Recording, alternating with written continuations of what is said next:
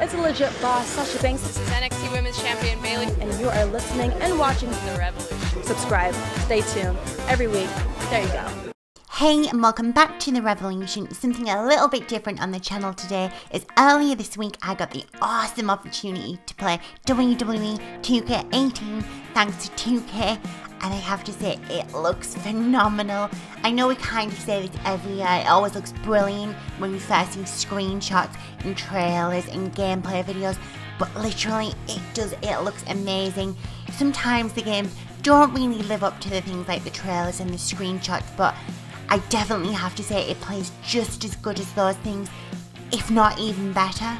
And it kind of makes you think if they'd maybe dropped the last gen versions a little sooner, how far would it have gone now? But it definitely makes me look so much more forward to how things are going to evolve over the years.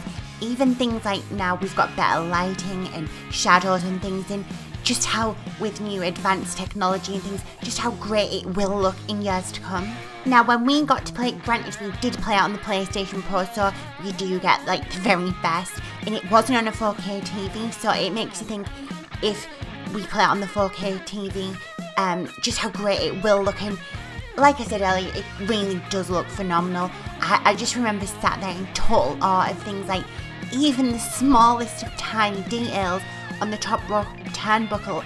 You could see like the clasps of the ring ropes and things like that. And one thing which kind of sounds disgusting, but I was completely in awe of, it was the sweat running down the wrestler's back. I remember sitting there watching John Cena and you could literally follow your eye with the sweat beads running down his back, and it does sound disgusting, but when you think of something like that that doesn't really need to be in the game, fair enough, it looks great. It's not an important part of the game yet, it's in there and it looks amazing. It makes you think, well, what are some of these other things gonna look like? We know that the crowd looks good, even the ring post, like the whole LED thing throughout the match, it literally looks as if so much work has gone into that ring post and it looks amazing. I know I keep saying it, but it really doesn't. I can't wait for people to get their hands on it and just see how good it really does look.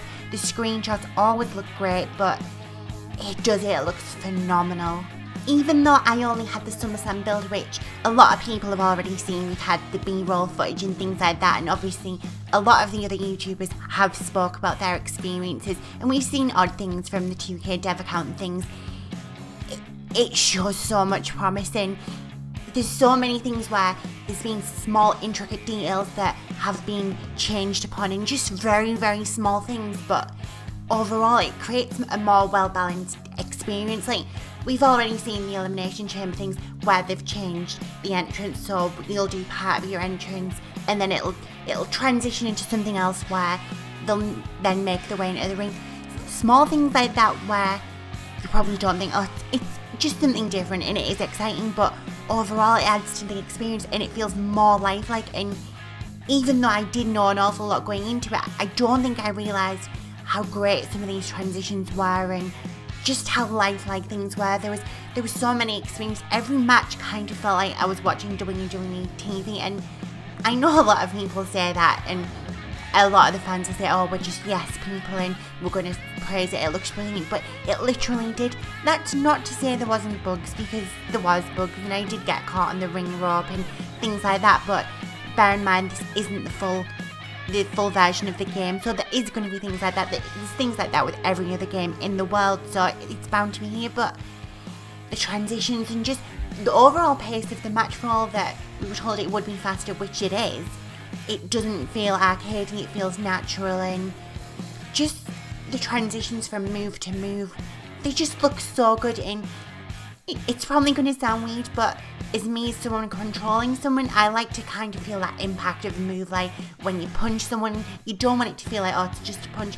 The superstar reacts to that punch and it just felt real, the bumps felt real, and you kind of sit there thinking, oh, that move looks painful. And they have brought that in over the last few years, making things look more impactful, but it was just to that next level yet again. One of my favourite things that I did experience during one of my matches where I was playing against AJ Styles, it was just the AI. I'd had a few matches with SmackTalks and things, and I decided I wanted to kind of see how the AI, if it had changed, how it would react to me and things like that. And for the most part, it did seem a lot like 2K17, even though it did seem a lot more aware and things like that, but I was beating AJ Styles down, and it got to kind of like the ending moments of the match, and then completely out of nowhere, I don't know where it came from, it was almost like some sort of comeback sequence, although it wasn't it wasn't like a cutscene animation or anything like that. He just got up and he like started pulling out these moves really, really fast. Something you would literally see on WWE TV, where you see the superstars almost desperate to try and get that victory in. And I was literally sat there in total awe. I couldn't believe what I'd just seen, and I almost had to react just as fast as he was, just to kind of recover from that. And because I'd already beaten him down throughout the match, he then had to kind of recover from not only that burst of energy, but the beatdown prior to that. And he did the thing that we saw last year, where the crawl over and then the try and pin you, and it just looked so good. And like I said earlier, it did feel like you're just watching WWE, and as a player, it brought that excitement back, which I don't think we've seen for quite some time now. I know like 2K brought these realistic lifelike elements back in, but I think a lot of the time it kind of felt kind of like some of the superstars last year. It felt dead behind the eyes. It had realistic, but it was sometimes missing that fun factor, whereas if this is how the AI is going to react now, I think that brings a whole new element and replay factor to it. And I just can't wait to have these sort of like David and Goliath type matches, where you'll have like this dominant superstar fighting, and then maybe the lightweight or whatever will just somehow out of nowhere pull out these great moves to try and balance the match back out. And it does literally make you think, well, if this was just now, this playtest, what's going to happen when we have like other match types? This was just an ordinary no disqualification singles match, and obviously we've got things like ladder matches and things like that, so to see how that'll evolve through different types of matches, I really, really can't wait. You know, I do have to say that my favourite thing by far is what I played with, at least, was the Dragon Carry system. It's so good. I know that I totally abused it. I think that's the thing when you get like this new element to a game, kind of like the backstage brawl last year, you do abuse it the first time you play with it. And we got 90 minutes to play, and I didn't get bored of it whatsoever. I felt like even though I'd played it for that long, there was still so much more I could do, and it kind of opens the games up to, like, we've already got a hell of a lot of moves in the game, there's hundreds, and it feels like it almost opens the game up to more moves that you can do in the ring. And like I said on Twitter earlier in the week, it kind of almost makes the WWE arena and the ring almost brand new weapons in themselves. We tried things like the top rope turnbuckle, the apron, the steel steps, which I love that. I think there's a great, sounds silly, there's a great thud when you crash someone down those steel steps. You've got the outside aprons and things like that. It was just so good. We didn't get to try the Raw announce table. I know that it was locked because they haven't quite got those nitty gritty details down yet. We did want to try that, but obviously over the next few weeks there are some other events and things where hopefully they will be ironed out for fans to play at events such as EGX, and we've got a little something planned later on down the line, so hopefully I do get to try that out, because it was nice to see that the brand new Raw announce table up the top did have something different. So I want to see if there's like a new oh my god moment, because obviously you're not going to be able to dive from the top rope onto that unless it's some really, really huge trickery or some hack.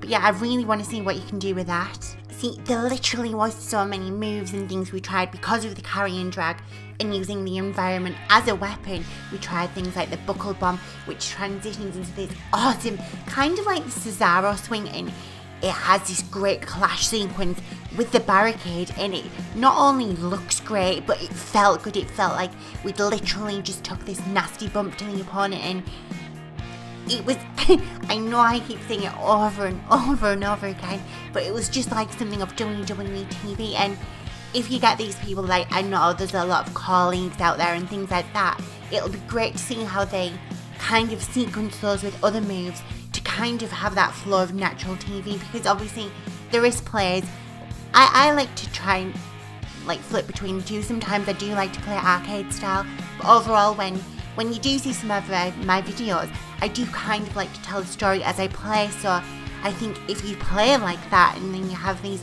awesome moments and then God knows what these OMG moments are going to look like, I just can't wait to see what kind of stories people tell with the rings and just the moves that you can do with these kind of carry and drag things. And it's kind of this really exciting time, not only because I've experienced, but I can't wait to see what people create with it. You could perform finishes from the carry and drag system. I only got to try the John Cena one out myself. I know there was a few other people in the room who said that they'd managed to do it with Seth Rollins, but for me, I only managed to do the A from the powerbomb stance, and it wasn't clunky. It kind of transitioned, not really quick, but enough that it felt natural, and it just kind of makes you think that how are these spots going to happen? I think you're going to literally have people out of nowhere pulling off these awesome spots, and like I said earlier, it kind of presents more opportunities and more moves that we already had, but this is like out there even more, and it'll be great to see what kind of sequences we do get. Now, there is things that I can't discuss just yet, but I will say that there are some really, really exciting things coming up from the 2K series, and I do have to say, I'm not just being one of those yes people. This literally does feel like the best iteration of the game today. I think as an experience overall, I only got 90 minutes, and I came out feeling really excited for the series, and I was kind of like, I don't want to play 2K17, I just want that new game now. And you don't have to take my word in it, that you can ask several of the other YouTubers who've either been at the event that I was here today, or even the ones that were at the SummerSlam event. There's a vast variety of people, and I think the general consensus is that it just looks set to be a great game, and I just can't wait to see what the community as a whole brings together with this content and things that are going to be published once the game comes out. I think it's a hugely exciting time, and I just want to say thank you to 2K yet again for allowing me the opportunity to go there, and I just can't wait, and I can't wait for you people to like see what you can do with the game and the women's content. That is something I'm really, really excited about. I think the carry and drag system alone, I want to try some things with bigger girls like Nia Jax and things like that. I want to be able to tell brand new stories that we haven't been able to tell for a while because of things like weight detection being solely to males. That it's exciting, it all feels fresh, and I just can't wait. So thank you again to 2K, and I honestly can't wait for 2K18. Thank you for joining me, thank you to listening for me rambling on, and hopefully this is the type of video that you will enjoy. It's something I've never done before, but I thought I'd give my take on the game, and thank you for listening.